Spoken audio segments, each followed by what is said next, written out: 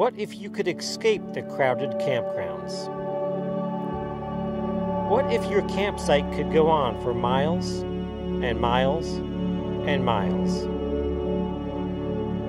What if nature came to you instead of you having to go to it? What if you could avoid the noisy generators, nauseous fumes, and polluted air at popular campgrounds? What if the only sounds you could hear were birdsong and the breeze through the trees? What if the view from your campsite was free of man-made structures like signs and buildings? What if there was no camping fee? Is this a fairy tale? Nope. It's called boondocking, and it's the most adventurous and rewarding form of RV camping.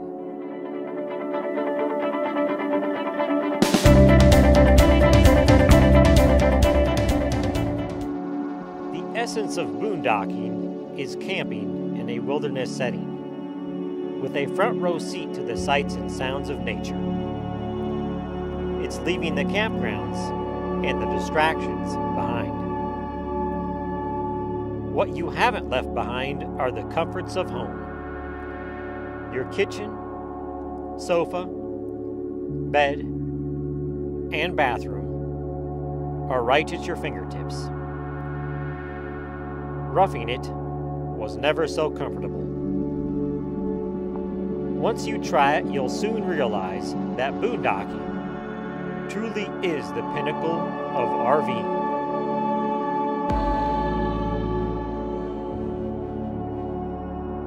Before the invention of the campground, everyone who camped went boondocking.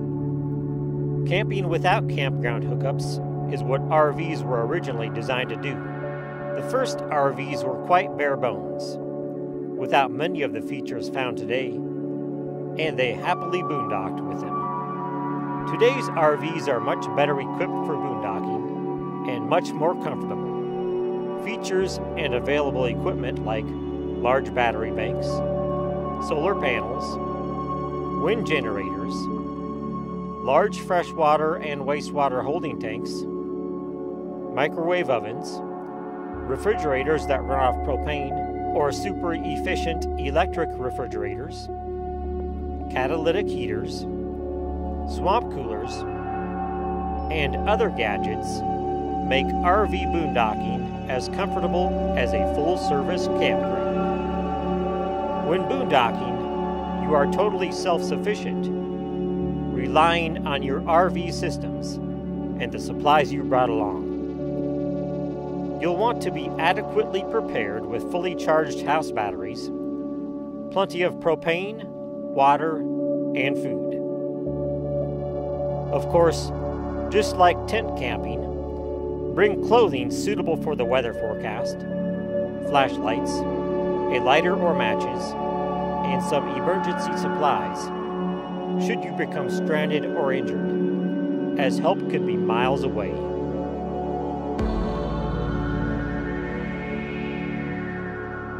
So, where on earth can you go RV boondocking? Well, here in the United States, we are lucky to have millions of acres of federal public lands, much of which are open to boondocking. There is also state land, such as state forests, state game and fish areas, and some state parks that are open to boondocking. Wherever you see or hear the term dispersed camping, take note. Dispersed camping is the term used by federal agencies, like the BLM and Forest Service. It means camping outside of developed recreation facilities, where no hookups or services are available. In other words, boondocking. Most BLM and Forest Service land is open to dispersed camping. The Bureau of Land Management oversees a whopping 245 million acres of public land. Most of this land is in the western United States, including Alaska, and is predominantly composed of extensive grassland, forest, high mountain, Arctic tundra, and desert landscapes. Some of the best RV boondocking campsites I've found have been on BLM land. Much of it is open country, where you'll have an excellent view of the scenery. Finding a place to camp is often very easy once off the highway and on a dirt road. Usually the camping limit on BLM land is 14 days within a 28-day period. After 14 days, you must move outside of a 25-mile radius before you can camp again. More public land can be found in our national forests and grasslands, which total 193 million acres. There are pristine boondocking campsites on these lands, and recreational opportunities abound. Finding a place to RV camp in a national forest can be more challenging than on BLM land. Forest Service roads usually meander through mountainous terrain, making them more difficult to navigate. Trees and overhanging branches can be a problem for larger rigs. If you rely on solar to charge your batteries, it can sometimes be difficult to find a campsite with enough sunlight. Be sure to pick up a free motor vehicle use map at the ranger station before heading out into the forest. This map will show you which roads are open to motor vehicles, but more importantly, it will show you which roads have dispersed campsites. While viewing the map, take note of any dots shown along the road. These dots indicate that there is a pullout or dispersed campsite in that area. This can save you much time and trouble, as you can simply avoid those roads that are not dotted and do not have campsites. In the end, it might be more work, but the rewards of finding a picture-perfect campsite amidst a lovely forest, mountain overlook, or on the edge of a forest meadow make it all worthwhile.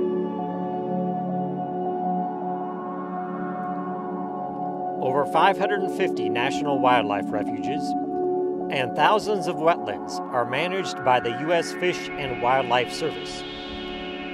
Many refuges allow dispersed camping. Hunting is often permitted on these lands, so you may want to avoid RV boondocking during hunting season. Some national monuments permit dispersed camping. Three that come to mind are Ironwood Forest National Monument and Agua Fria National Monument in Arizona, and El Malpais National Monument in New Mexico. The BLM manages several national conservation areas that are also open to dispersed camping.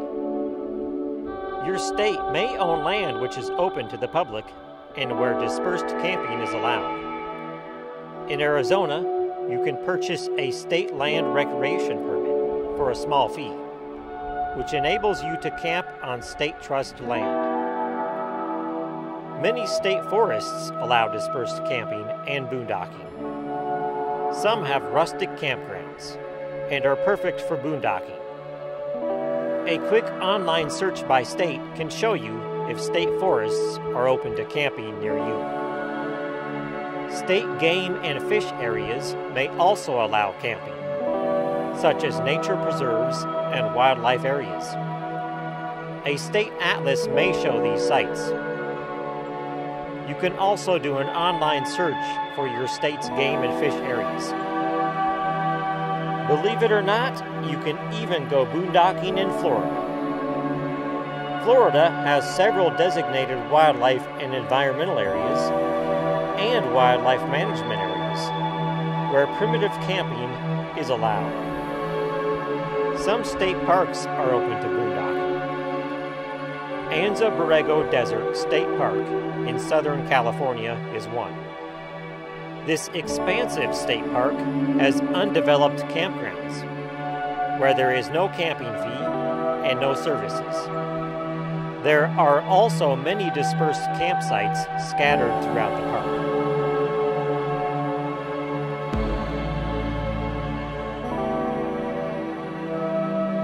here are some tips for locating great RV boondocking campsites. State atlases from Benchmark and DeLorme are great to start with, as these usually show public lands. BLM and Forest Service maps will show you more detail, along with some back roads.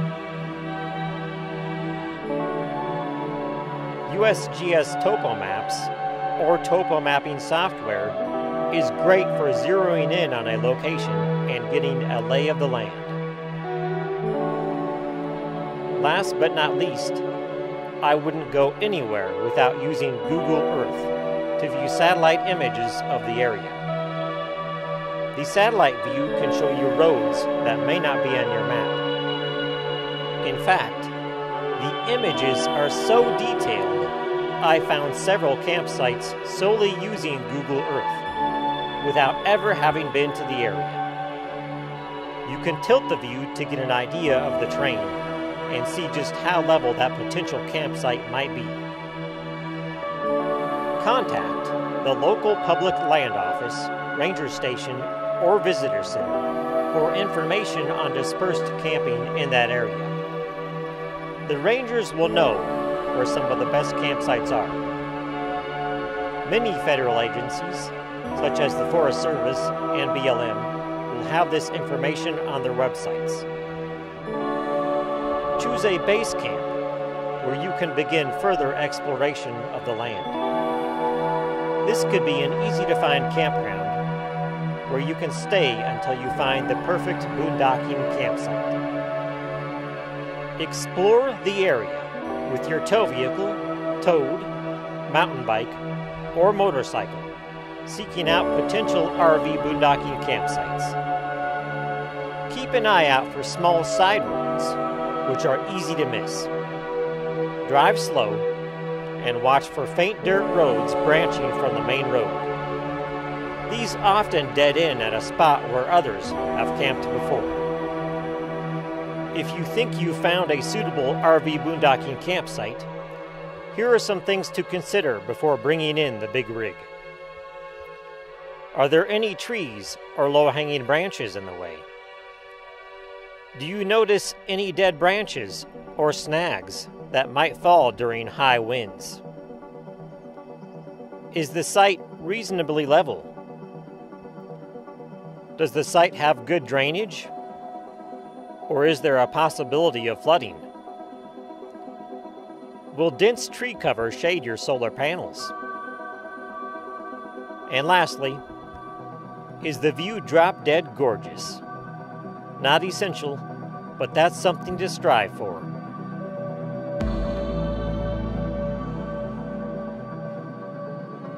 Not only is RV boondocking a fun and low-cost activity, it's also easy on the environment. You're using a fraction of the water a typical household uses, creating far less wastewater. You're using much less electricity, and that electricity can come from solar or wind power. There are other ways you can minimize your impact on the environment. Practice stealth camping.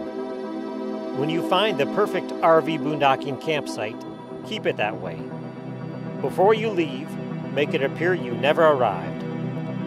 Remove all traces of trash, camping equipment, and campfires.